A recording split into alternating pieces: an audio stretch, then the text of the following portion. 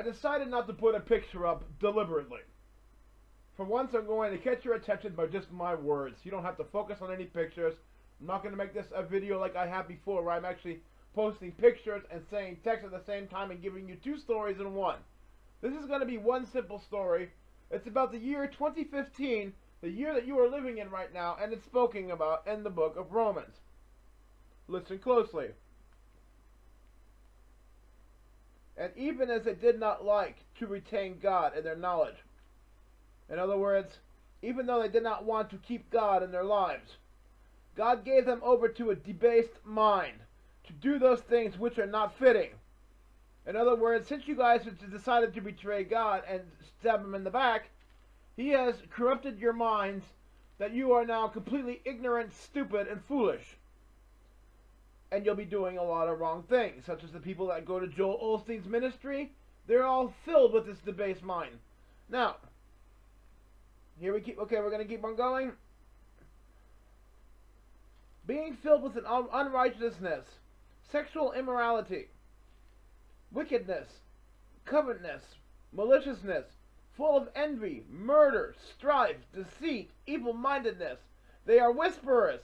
They are backstabbers, haters of God, violent and proud, boasters, inventors of evil things, disobedient to their parents, undiscerning, untrustworthy, unloving, unforgiving, unmerciful. Now we're going to go through these ones one by one, because that's what you have to do with the Bible. When you open up your Bible, you don't just read the words. You take every word seriously, and you analyze every single word. So we're going to start out with a couple of important words here, and we're going to start out with the first one called unrighteousness. Unrighteousness is when you don't have any morals or any respect or any boundaries. Basically the narcissist. Now, moving on, it says sexual immorality. That's the world we're living in today. We got role models for young girls today that are promoting sexual immorality in little young girls. Beyonce, Miley Cyrus, all that shit. All whores out there that are promoting sexual immorality. We're going to go down to wickedness. Well, if homosexuality is not wickedness, what the hell is? Moving on to covetousness. Gee, I wonder what that is. Holding a bunch of secrets, secret societies, Bilderberg. Moving on, maliciousness.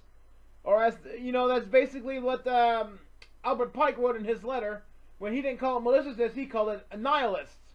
Well, when you look at the feminists today and the homosexual movement, they're all trying to destroy, not create. That's nihilistic.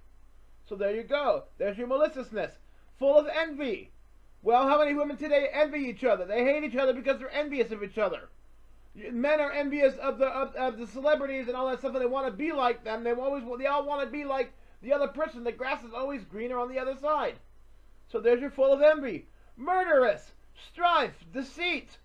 Well, all of those classify once again to the narcissist. And the deceit, man, that is worldwide. Even your government's doing all the deceit right now. Nobody's telling the truth to you anymore. Evil-mindedness. Well, that explains itself. It's self-explanatory. They are all whisperers. What does the word whisperer mean? It means somebody that does something in secret. Conners, users, abusers. People that do stuff in secret, they are whisperers. Backstabbers. Do I need to explain that one? Is that self-explanatory? Haters of God. How many people today hate God? That wasn't even an issue 100 years ago. Not even 60 years ago. When John F. Kennedy was president, it was a Christian nation. Violent, proud, boasters. That's all narcissism for you folks. We are now living in the age of narcissism. This is absolutely the age of narcissism. Inventors of evil things. Do I have to explain what the invention of evil things is? How about the sex swing? How about sex toys?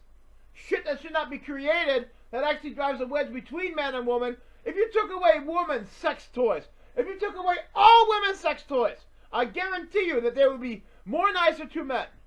But you all have created this evil wickedness for them to have the satisfaction where they don't need men no more. Disobedient to the parents. Self-explanatory. There's not a single little kid today that does not rebel against their own parents. Unloving, unforgiving, Does that sound familiar? How many guys today come to my channel and say that women are completely evil? They have no love in their heart. Here the Bible says to you that they are unloving, unforgiving, unmerciful. How many women today have dragged men through divorce courts, sucking away every ounce of life from this man? That's unmerciful, unforgiving. Your Bible is talking to you today about 2015, and you people out there going, oh, God's not real. I will be continuing this video later on. As for now, have a great day. See you all later.